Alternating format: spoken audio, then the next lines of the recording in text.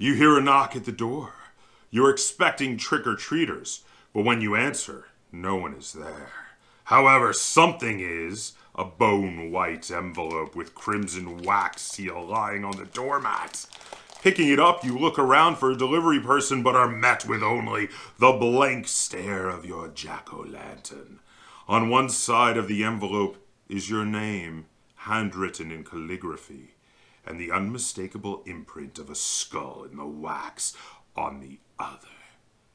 You crack the seal and remove the contents. It appears to be an invitation, and it reads, "The honor of your presence is requested for a haunting house party at the old mansion, commonly known as the Grindhouse. Tonight, All Hallows Eve, 8 o'clock sharp. Come for the food, drinks, and ghosts. Stay for 12 hours and win $10 million.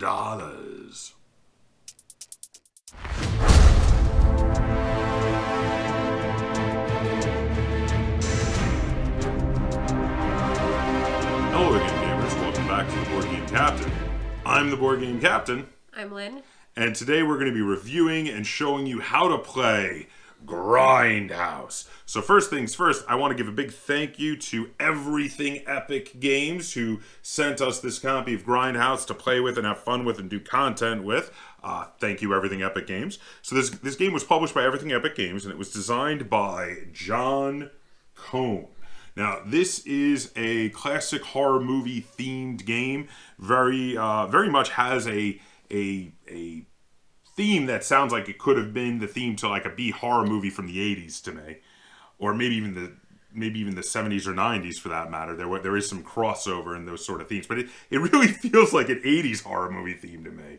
Like when yeah, it reminds me of House on Haunted Hill with Vincent Price because they're all stuck in the house. Yeah. They're trying to win the money, and they're exploring the different rooms, and they get killed. So that's not very 80s. That's more 50s or 60s. Something like that. Somewhere, if either that's 50s or 60s. See, I was thinking of the movie Waxwork with where they wind up in the wax museum, and David Warner is showing them around, and they get sucked into the waxwork displays and get killed by the monsters depicted there. That was the kind of feeling I was getting. So we're actually coming at this from different perspectives. I'm thinking 80s horror, you're thinking like classic 50s and 60s horror.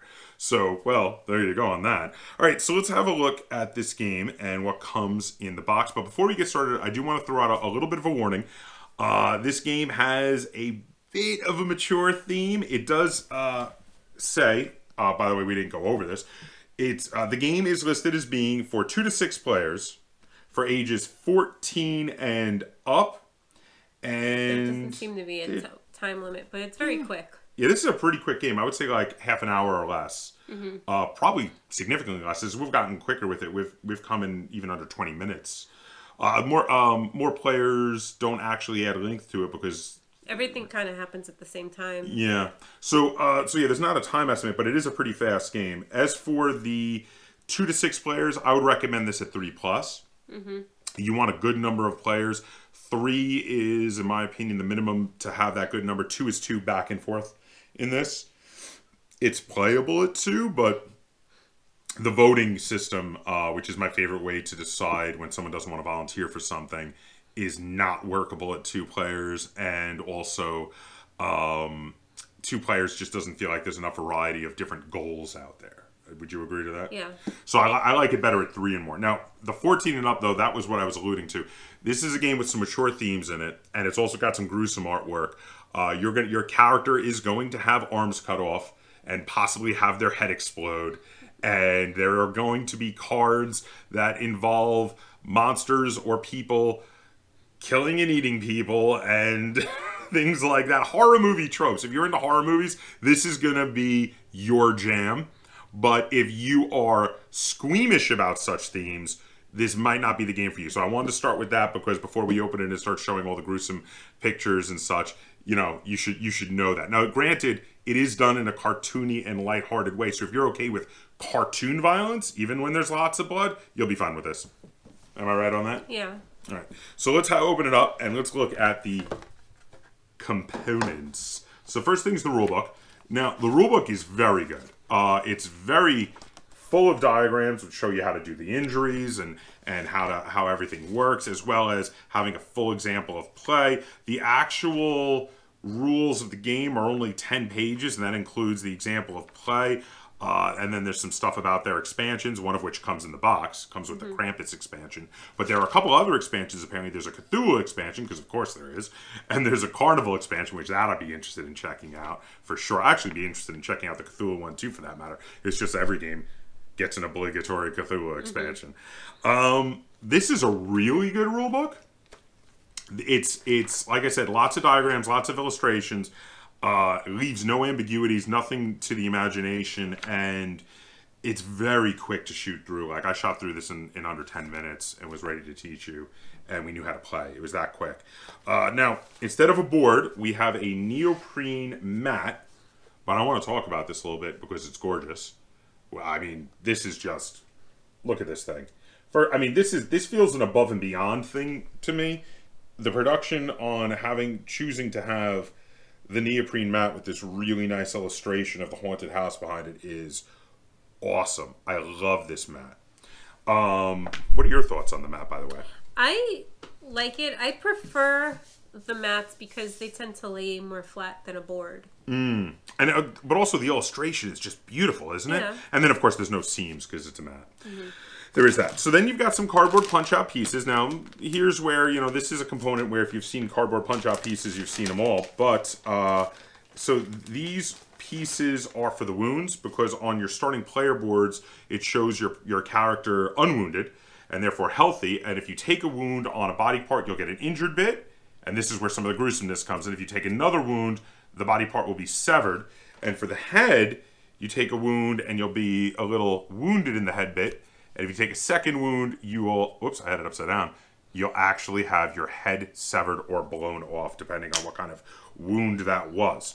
Now, we've got tons of cards in here, but you're going to see a lot of these out. There's little item cards and bigger. I'm just going to show the backs of some of these. I don't want to give away some of the components, except for the ones that we have to for the tutorial. But you have persona cards, which are on the front. I'm just going to give one away here. You have it tells you what the persona is, what your goal is to win, and then if you become a ghost, how you win as a ghost. Because even though you can die in this, you don't get eliminated. There's no player elimination in here. You come back as a ghost and still have a chance to win, which is awesome. The doors are much the same. They'll have doors on the back, but then, and the door will tell you what kind of room it is, like this is the family room. But then when you flip it over, it has lots of text which tells you what to do for that room. We'll show you all that while we're playing the game. We have one of pretty much the only production complaint I have. So, all right, we've got a bunch of characters. Now, the character illustrations are great. You've got here, this is Miguel. Miguel looks like a businessman. We have Alex. Alex looks like a stereotypical nerd. Yeah, we have Zara. Zara is the stereotypical punker. We have Evan. Evan is totally a hipster. I don't know. He looks like a metalhead a little bit. He's wearing like a woolly sweater. Yeah, he is into cats. It says so in his storyline. Oh yeah, he's got tons of cats. It says so. Really? They all have a storyline. Yeah, it says you love cats. In fact, you have 12 of them. Unfortunately, you heard about a recall for their food too late, and now all your feline friends are covered in unsightly tumors. The good news is there's an experimental procedure that could cure them, but it costs hundreds of thousands of dollars per cat. Multiply that by 12, and you don't see how you will ever be able to pay for the treatment. Hence why he agrees to join up with this contest in the house. I want him to win every time so he could save his kitties. Then why do you keep making me lose as him? I didn't know you had cats. Then we have Nina here and Jody. And Jody was the one I was showing the damaged and severed limbs of. So that's what her limbs look like when they are all healthy. Now, my complaint is not with the art or the look of these or the fact that they have storyline. That is all great. I love all that. My complaint is just how thin these are. I would have liked a little bit thicker, a little bit more substantial boards for the player boards. But that's a minor complaint. But that, you can see these are pretty thin. I mean, they're basically cardstock. Yeah, I mean, you could always laminate them if you really were worried. Or mount them. You can laminate them or mount them. But like I say, otherwise, I think the production of this game is really good. My first thing I wanted to rave about with the production was the board. The second thing I want to rave about is these dice. You have a bag of these dice. They are blood-spattered dice with gold numbers. It's more like blood swirled. Okay, blood swirled. That's fine. We'll say blood swirled. But, I mean, obviously that's what they're going for. Yeah. And these are fantastic. So that's everything that comes in the box. Now we're going to take you over to the table. And we're going to talk about how this game plays and how it feels. And then we're going to come back and we'll rate it and review it. Okay, so here we are set up for a 3-player game of Grindhouse. So I'm on this side of the table and I'm going to be controlling Evan here, while I have the third player set up over here that I'll also be controlling, who is Nina. And Lynn? I have Jody. And Lynn is on that side of the table over there. So now, the way you set up, for the very first game, you're going to have to shuffle up all the card decks before playing, but it does recommend that you don't shuffle them between games, so you can make sure to get all new rooms and all new personas as you go on.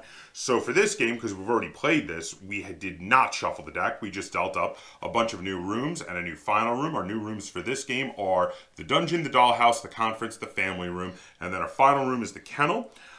We each get dealt 2 persona cards and 2 item cards and pick one of each of those to keep. The rest of the personas are removed from the game. They will not be needed. The item deck is reshuffled along with the discarded ones that we did not choose, and that is kept near the board because we may need new item cards. We also take all of the body part wounded tokens. They show on one side that body part being wounded, and when you take a wound there, you will place it on your board, now showing wounded. And on the other side, after the second wound, they show the body part severed. So, including the head, which if you wind up with a severed head or a double wound to the chest, which shows a skull and crossbones on it, either of those and you are dead. But when you die in this game, there is no player elimination, which is really cool. You get to play on as a ghost. You announce what your ghost goals are, and you can win as in addition to a player who has won. Normally, a surviving player wins by having the most points. You get 2 points per healthy body part, 1 point per wounded body part, no points per eliminated body part, and then you have extra points that you can earn from cards like your persona card. Now, usually, having the most points after we get through all the rooms and being a surviving player, you will win the game, but then also there are some ghosts that are able to win even if all the players die, and there are ghosts that are able to win in addition to a player that has won for having the most points. If all the players die and none of them were ghosts that had a win condition that was met, then the game wins. And in that way, this game is rather semi-cooperative. So without any further ado, we're going to roll off to see who gets the highest point total and therefore who is going to be the starting player. I got a 3 and Nina got a 4. I got a 6. Oh, so you are going to be our first starting player. So Lynn, why don't you take us to the dungeon and start us off? I would like to reveal my persona first. Oh, you have an ability that... some personas do have abilities that when you reveal them, you get to take special effects. What is your persona? My persona is the masochist. Masochist? Masochist. have you got that? So what does the masochist do? If I reveal this card... Well, if you reveal this card, you may choose to take an extra injury once per room. And then... it changes my limb points. At the end of the game, score +2 points for every limb you have lost, score no points for healthy limbs, and score +2 points for wounded head or torso. What the hell? So I want to have no limbs and have my head and torso wounded for max points.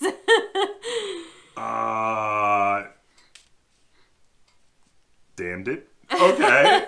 All right. Well, that's weird. But of course, you don't want to die. No, you still need to. You need to survive, but be severely wounded. Yeah. Okay. Let's move on.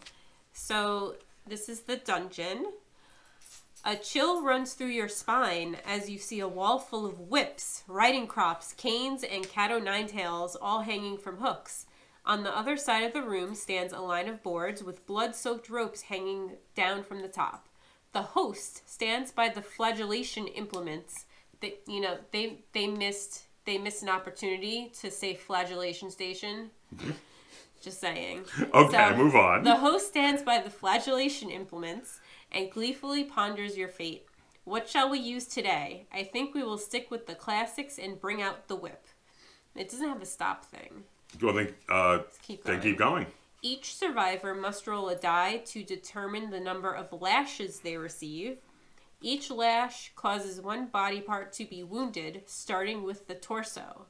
A survivor cannot have any body parts severed from a lashing unless they have no uninjured body parts left. Right, so we roll a die and we have to take that many injuries on singular body parts, but you get to take an extra injury. If it says I may, so... May, huh? It's my choice, but it starts with the torso, so you have to injure your torso. All right, let's see what I got here. I rolled a 5. I got a 6.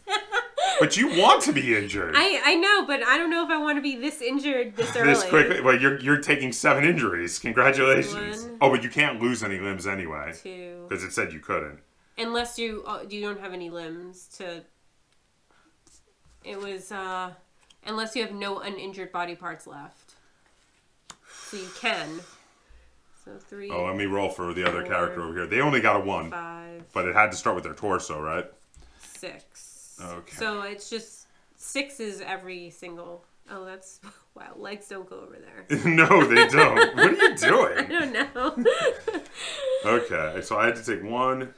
Let's see, I don't want to take the head injured. So 1, 2, 3, 4, 5. It's a lot on the first room. Yeah, and wow. Okay, so that was it, and that was a terribly violent first room for 2 of our 3 characters here. That was really, really rough. So we're going to move on. Nina will now be our first player, and I will read for her. So you immediately feel thousands of eyes staring at you as you discover the room is literally covered in dolls. Oh, no. While some are pristine ceramic creations, others are missing arms, burned, or hanging from nooses. In the center of the overstuffed room, there sits a large dollhouse which looks identical to the grindhouse. You see through the windows that there are lights on inside. One player must volunteer to open the door. I'm actually going to have Nina volunteer to open the door because she ain't injured. She ain't injured at all. She's doing just fine. You bend over and open the dollhouse door. Inside, there are a series of dolls bearing a striking resemblance to each survivor. In the center of the room, there is a single chair. Okay, so FYI, if Nina had decided she did not want to volunteer and nobody wanted to volunteer, we would do... Now, there are multiple ways the game has that you can resolve that. We have chosen to do the democratic method since there are 3 players in this game and we could have voted on it. But Nina decided she wanted to volunteer. So choose one doll to place in the chair, then roll a die and refer to the table below. So Nina is going to place... Let me just check her persona here and know what her goal was again. Nina's going to place herself in the chair. She wants to place her own doll in the chair. Let's see what happens. So she's going to roll a die. You a freak, Nina. And Nina loves it. So Nina rolls a 2. A glass dome descends from the dollhouse ceiling. Suddenly, the matching survivor starts choking and suffers 2 head wounds. Oh, crud. That did not go Nina's way. Nina dead. So Nina is dead. Nina takes 2 head wounds. So first head wound makes Nina's head injured. Second head wound makes it gone, which means Nina is now deceased. So, ouch, that's rough. Now, Nina immediately becomes a ghost. Nina's ghost ability is at the end of each room, you may wound one survivor's limb of your choice. If any survivors are limbless at the end of the game, you win too. Ooh, look at that. And, oh, we're at the end of a room. Nina is going to wound me and cut off one of my limbs. What about me? I get 2 points. Well, she decided to come after me. So this is how the game plays. We go through all of the rooms, the final room being the toughest. The only difference in the final room versus the earlier rooms is that at the end of the final room, ghosts are not allowed to take their ghost abilities. Then we check to see who has the most points, and or if the ghost players have found a way to meet their specific requirement in order to win, and what players either have the most points or are a ghost player and have met their ghost requirements will be the winner or winners of the game, unless all players have died and no ghost players had that as part of the requirement, in which case the game wins and we all lose. So that's how you play the game of Grindhouse. So now we're going to head back and we're going to talk about how this game plays and how it feels, and we're going to rate it and review it. Okay, so welcome back. The time, 20 to 30 minutes. Oh, that's pretty dead on then, isn't it? This is how you play, that was how you play the game of Grindhouse. Well, we got that in there. It was on the back. We must not have noticed it before. So yeah, it says 20 to 30 minutes, which is a really good estimate because that was actually what we were saying in the intro. So this game is very interesting. I would say the theme is most like a storytelling game. You read a story and then it tells you what to do. And when you're taking wounds, there's a lot of randomness for how things happen because you have to roll dice, but there are items to mitigate that, and if you manage to strategically take wounds to have healthy limbs, healthy arms or legs can often give you bonuses to certain rolls, especially sometimes in final rooms. FYI, the game we were showing for the tutorial portion, we decided to finish that game and Lynn won, so both my characters lost. So now there's definitely, it's like a semi-cooperative game. And I say semi-cooperative because sometimes you have a hidden goal that you want other people to die.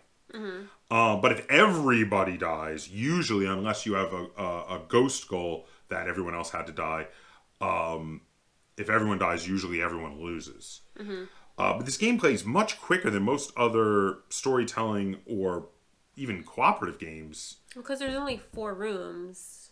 It's 4 in the final room. Yeah. So 5 rooms total. So it's pretty quick. It's a really I would say this is both in regard to our storytelling games. This is the fastest fully functional storytelling game we have in our collection. Yeah, it's also the most deadly. It's very deadly. You can die very quickly in this game. Tales of the Arabian Nights used to be the most deadly. Not any longer. Yes. So then also though it's also one of the quickest of the semi-cooperatives that we have. Usually those are a bit longer. This is it fits in at a much more lighter weight for time and even for rules too. This is kind of like a lightweight storytelling and semi-cooperative game. It's short enough that you could do a couple in a row. Oh, yeah, definitely. And because of how you're not supposed to keep reshuffling the cards after your first game, if you do a couple in a row, the games will be totally different because the rooms will be different, the personas will be different, everything's going to be different. What items you start with will be different. So, okay. Let's start with some downsides. So I had one minor downside I talked about in the intro, that I thought the player boards are a bit flimsy. They're kind of thin. But that's a very minor gripe. The rest of the production of this game is fantastic. So I'll get to that in a second because that's a positive. Did you have any negatives you want to draw out? My only negative is that it really is like almost too short. Oh, you wish there was more game to it. But it's like, the thing is that it's not, it's like the right length for how deadly it is. It would have to be less deadly if it was longer. Right, okay. Because like... But that sounds like you really like it though, because you want more game. Yeah. You want more game time in this game. So, well, you're a big storytelling game fan, so that's not that surprising to me. My only real complaint is how random a lot of things are, but with a lot of these storytelling games, there's usually a fair amount of randomness. But even with the amount of randomness that's in this, I actually quite like this game. I think it's even with the randomness, there's ways, like, it's not immediately apparent on your first play, but after you play it a few times, you realize there are ways to mitigate the randomness. Being very strategic about taking your wounds will help mitigate the randomness, because keeping healthy limbs can often give you bonuses to certain rolls, as well as items, using them strategically can help you mitigate the randomness. There are items that let you heal wounds or, in some cases, re-roll dice or set dice to certain numbers.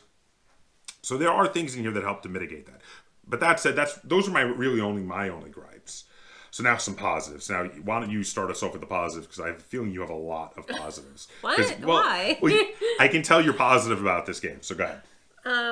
Well, I like the story, the stories on the cards. Okay, do you want me to jump in with one? Yeah. Okay, so, all right, I love the artwork in this game. I love the theme and the artwork. The theme, the horror movie theme is brilliant. The artwork is awesome. I love the cartoony gore. I love the cutting off of limbs and blowing people's heads off. I love that. Have you got any another big positive you want to throw out?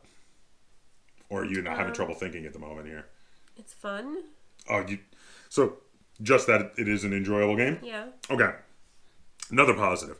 There's no player elimination. They figured out a way, and this is brilliant. So this is, hey, John Cohn, you're awesome. You figured out a way to kill players without eliminating them. That's freaking cool. That is an amazingly awesome idea. I love that. If you kill a player, they can continue as a ghost and may still be able to win the game. That's freaking awesome. I really like that. That's a great concept. You don't see that in games. So, okay, so we talked about the storytelling. We talked about, on the negative side, the randomness. We talked about the fun artwork and the theme. And we talked about how there's no player elimination, even though players can get killed, but they keep playing as ghosts. What else is there to talk about with this game? Oh, I wanted to talk about some of the production, but did you have some? Well, it comes with an expansion. Oh, yes. It comes with the Krampus expansion included, so you can change up the type of encounters you have to do a Krampus-themed game as well. Now, we haven't gotten into the Krampus expansion yet. We've been playing it without it for this review, but we looked at some of the cards just to have a glance, so we knew like what kind of stuff there is, and it's significantly different than the stuff we've run into in the main game, like for the personas and items and such. So that is really cool. One other plus I want to talk about, there's a couple of items in here that production-wise I think is amazing. One is, and I talked a little bit about both of them in the intro. One is the neoprene mat instead of a board, which is awesome. I love the artwork on it. I think it's fantastic. And the other is the bloody dice. The bloody dice are so cool. We showed both of those up close in the intro to this video, and I think they're both incredibly well produced. And when we were initially opening this, that was like the first thing I was like, oh, this board is awesome. Oh, these dice are awesome. Immediately I was like, I was loving that. Anything else you want to talk about with Grindhouse? I don't think so. Okay, so are we just gonna, I was gonna say it's a fairly simple game, so there's not a huge amount to discuss, but we've gone over some of our positives and some of our negatives. So now I'm thinking you're going to be a higher rating than me, so I'm going to let you go last because well, you sounded like you really like it. I'm guessing. Okay. Okay, but I am still positive. Okay. And I'm quite positive. I'm going to give Grindhouse 7 out of 10 stars. And the reason I'm giving Grindhouse 7 out of 10 stars is because I quite enjoy this game. I think this game is a lot of fun. I love the horror theme. I love the taking turns and reading what goes on and occasionally having to vote to force somebody to be the person to go into the room before you know exactly what's going to happen in that room. I love all the gruesome storytelling. I love the artwork. I love the look of it. And I love the cartoony, violent gore artwork on the wound chits for the characters. I love the way the wounds work, how you have to try to strategically wound your character when you get to choose where they take wounds, because if you take 2 wounds on your chest or head, you're dead. But even if you do so, I also love that the game's not over for you. And that's really cool. So that is 7 out of 10 stars for me. That is a thumb up for me. So what do you got? I'm going to give it an 8 out of 10. So that's really high. So what goes into your 8? Well, there's storytelling. And you love storytelling. Yes. Okay. There could be more storytelling, but like I said, you know, they would have to adjust. But they have storytelling on every turn. I know. It's I think I just want a longer You want a longer game. But I understand that how it is, they would have to like change it. But I think it to be longer. See, you know, it's funny is because you're giving this a higher rating than me, but in this regard, I think I thoroughly disagree with you. I think this game is the perfect length that it doesn't overstay its welcome. Okay. Because if it was longer, you might be like, oh, it's a bit of the same again and again and again and again. And I mean, if you really want it longer, just play 2 games in a row. Yeah. I mean, you can totally do that. You can totally just start over again and play a second game right after the first. So, but other than that, you obviously really like this with an 8 out of 10 stars. So that's a thumb way up from you. So that's 1 thumb up from me, 1 thumb way up from Lynn. 8 stars from Lynn, 7 stars from me. We both quite liked Grindhouse. So we can definitely... Now, if you are a horror movie buff as well as a gamer, and you think anything that we talked about sounds interesting in this, we can recommend Grindhouse to you. I think this is a awesome horror-themed game, and it very much reminds me of a lot of my favorite cheesy horror movies I watched as a kid. And I think that's awesome. I mean, right? So we're in agreement on that. All right, so if you enjoyed this review and tutorial and you'd like to see us do more like it, be sure to give this video a like, share it on all forms of social media, and if you haven't already, please subscribe to the Board Game Captain. That's Captain spelled with a K on YouTube, and hit that little bell icon on my channel so you get alerts every time I upload a new video. And if you have any questions, comments, or concerns, either on this video or on the game of Grindhouse, be sure to put them in the comments down below. And if you'd like to check out some of our merch, we opened a new merch shop over on Teespring. There will be a link in the description down below to check out our merchandise. Shirts, stickers, and mugs. And until next time, game on.